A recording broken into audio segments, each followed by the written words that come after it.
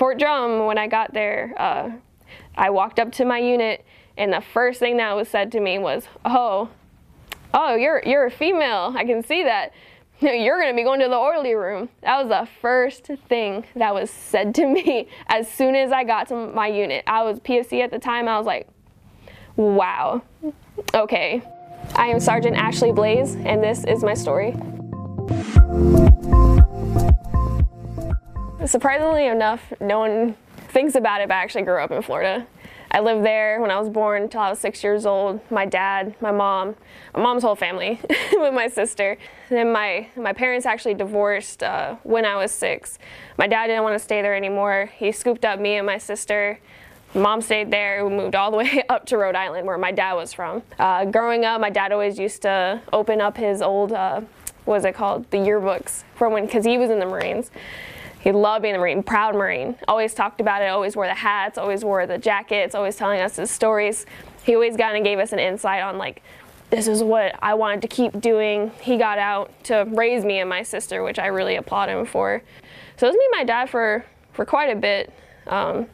He always, him being like a single dad raising me, he always wanted to be like, you got to be tough. I mean, he didn't push sports onto me. He tried to do as much as the woman part of the job, like a mom's role in the job for me. But he always encouraged me. I'd be like, hey dad, I wanna try soccer, I wanna try baseball, I wanna be a cheerleader, I wanna go in that route. And he always was the coach for the team I was doing it in. He was always, or cheerleading, he was the coach of the football team I was cheering for. He was always right there to like help me out. So growing up, I was like, okay, I'm gonna be tough. Like, I want to be just like my dad. Like, he was a Marine. I even since then, I was like, oh, I guess like being tough. Like, I want to grow in that aspect. But even growing up, he also said that I want more for you. I don't want you to directly go. If you want to join the military, I'm all for it. He told me his stories. I don't want you to lean toward the Marine Corps. He didn't really want me to join Army, Marine Corps, because for him that was super populated man culture.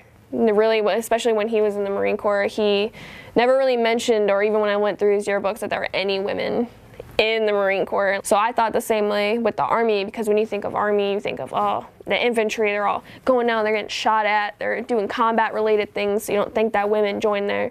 So telling my dad that I wanted to join the military, he was like, oh, well, maybe you should join the Air Force and the Navy. He's seen more women in that aspect, because he was worried for me. And at the time, I was kind of concerned. I'm like, what do you mean you're worried for me? You're safe in the military. You don't have nothing to worry about when you're in the military. And he started telling me about some things that he would read about because at that time, sexual harassment and SHARP was new coming into the military programs to help prevent it. I mean, for me, I was like, Dad, no, I'll be fine. I'm gonna be tough. Like, no one's gonna bother me. I'm gonna kick their butt. Like, you don't have to worry about it. But he didn't want nothing. I mean, I was his baby girl. He didn't want nothing. So he really pushed me into wanting to join the Air Force and in the Navy. I think it was around March at that time of 2014. He's like, okay, we can ship you out in July. I'm all for it. Let's go. I'm super excited. That was honestly like the best moment of my life. I didn't think I was actually gonna be able to do the thing that I wanted to do for so long, and then I was gonna be left with, what's my options now? I can't go to college. I can't afford that. I'm not gonna let my dad pay for that. No one else is gonna pay for that. So I was really generous with my Army recruiter, that guy, until this day. I don't talk to him anymore, but he's my best friend, and I hope he knows it. When I was in basic training, our drill sergeants told all the females, you're not gonna let your hair down in front of any of these men. If your hair gets messed up, you're gonna go to the bathroom and fix it. You are not going to look feminine. You're not gonna smell pretty. You're not going to doll yourself up. Who are you looking pretty for? No one.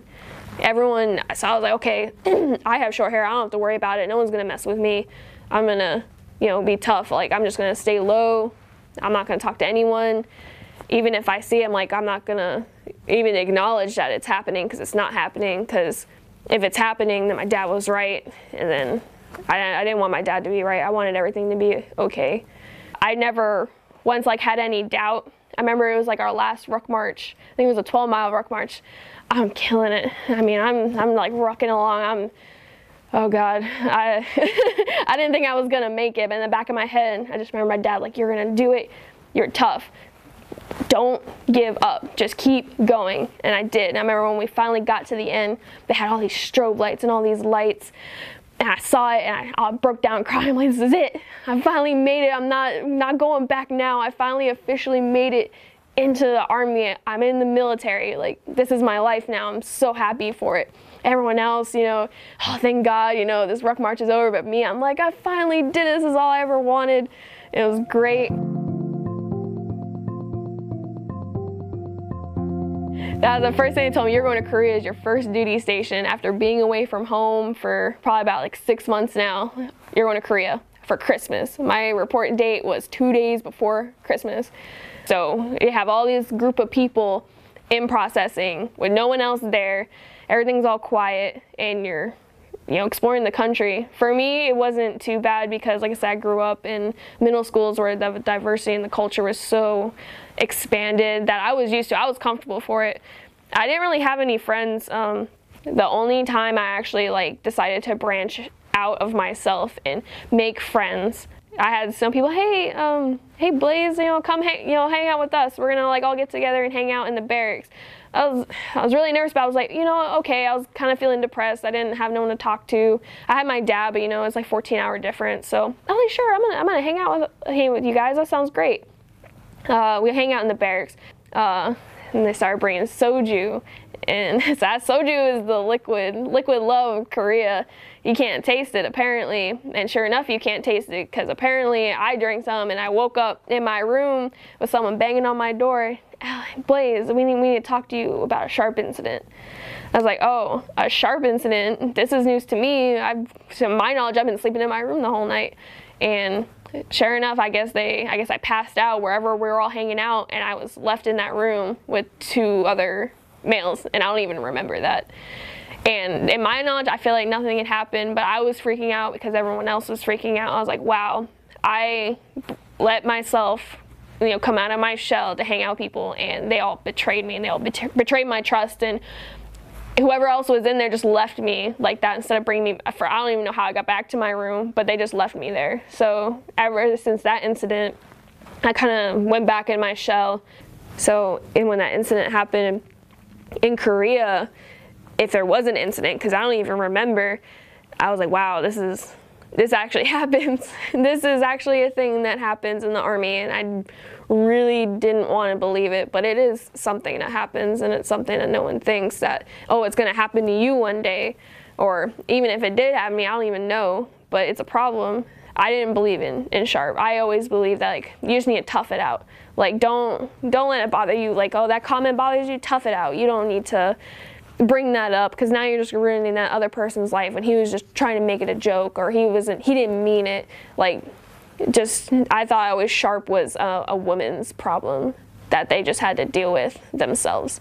That's how I always progressed it as.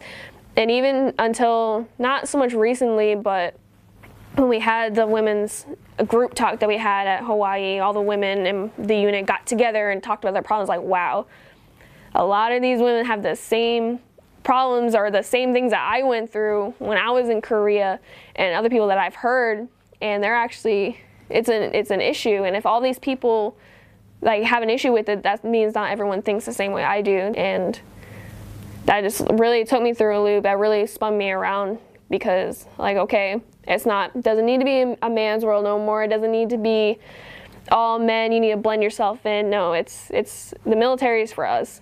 It's for everyone. Everyone cohesion together the same way.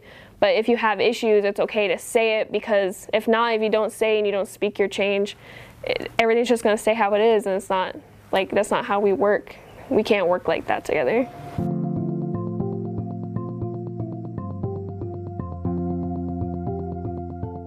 So after the 6 months, I ended up going to Fort Drum in upstate New York. Everyone, they go to Fort Drum, yeah, it's gonna be great, we're gonna go to the city. Fort Drum, upstate New York, is like 7 hours from New York City. There is nothing up there. Fort Drum, when I got there, I walked up to my unit, and the first thing that was said to me was, oh, oh, you're a female, I can see that. You're gonna be going to the orderly room. That was the first thing that was said to me as soon as I got to my unit. I was PFC at the time. I was like, wow, okay, who's your EO rep? I didn't pick my job to work in the office. That was not, I mean, I tried my best to like look like the men, like not act like the men, and even still they're like, wow, you're gonna stick me in the orderly room. That's what you're gonna do to me. And that wasn't happening. I talked to my EO rep and I was like, how come all these females are going to the orderly room? And sure enough, like I was 1 out of 5 females at the time in that unit, another BSB, but they were sticking all of them in the orderly room and none of them ever said anything. And that was offensive to me because I'm here to work hard. I wasn't here to just do paperwork, and you know, that wasn't me. So I talked to EO rep. It was the first time he heard about it, and sure enough, it didn't happen again. So that's the whole important thing about, like, you don't like something, you got to do something to change it. And I changed it. They didn't stick me in the orderly room. I went to my unit with the BSB, did my fueler things, and thinking about it like really upsets me still. How they just, like, the first thing they see, little PFC, oh, you're gonna work in the orderly room. No, that's not how that's gonna be.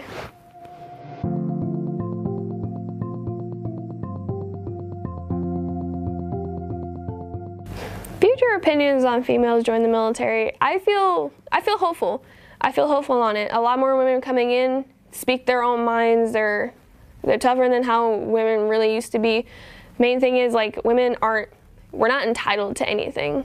Just because we're women, we're not gonna get special treatment. We're not gonna get this. So especially people coming in need to have that mindset, like, just because you're a woman, you're not entitled to anything.